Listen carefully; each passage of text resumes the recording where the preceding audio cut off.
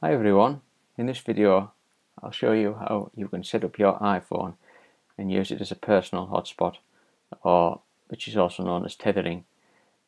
Essentially, tethering or personal hotspot allows you to use the mobile data connection on your iPhone and connect to this through other devices such as an iPad or a tablet or even a laptop. This can be useful if you're somewhere where there's no Wi-Fi and you need to get online on your iPad, for example. You can do this through the tethering personal hotspot feature of your iPhone and then get online through that. I'll do the video in two steps. This first step will be how you set up the iPhone. I'll then pause the video and continue doing the guide on the iPhone. So first of all, we're going to settings. Now, the fourth option down, you'll see personal hotspot. We need to touch that. After we've done that, we'll then be presented with this screen. Now, the top option is called personal hotspot. We first need to switch that on. Now, switching this on makes your iPhone discoverable, which means that when you go into Wi-Fi networks on your iPad, you'll see the name of your iPhone in the lists of the Wi-Fi network. So in this example, my iPhone name is Tolly's iPhone, so when we went into the Wi-Fi networks on the iPad, we would see Tolly's iPhone in there.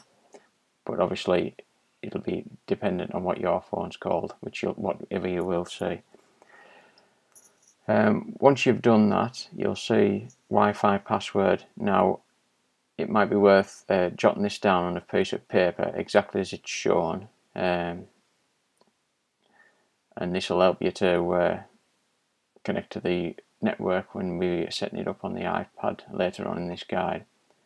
So basically, once you've done what I've just shown now, we're already on the iPhone side. We just need to do the rest of the setup on the iPad.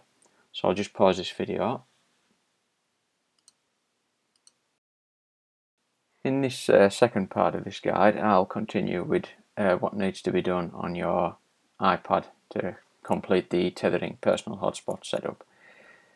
Now, there might be parts of this guide that I can't fully show you.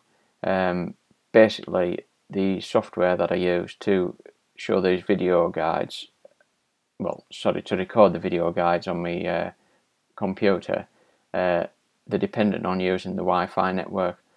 Well, if I tether my iPad to my iPhone, it disables the Wi-Fi network that I use whilst I'm recording these guides, but I'll try and explain in as much detail as I can if I can't show you in this video. So we're going to settings on the iPad.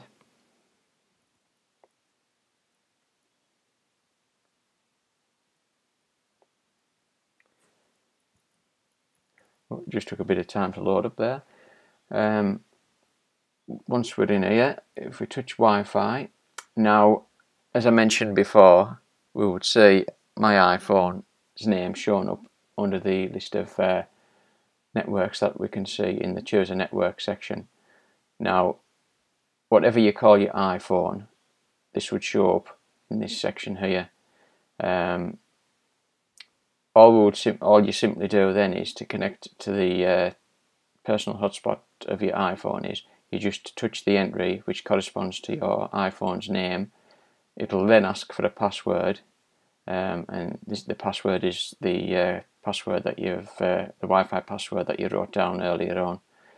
Once you've done that, you'll be connected to your iPhone, and then you'll then be able to use your iPhone's mobile data connection to go online on your iPad.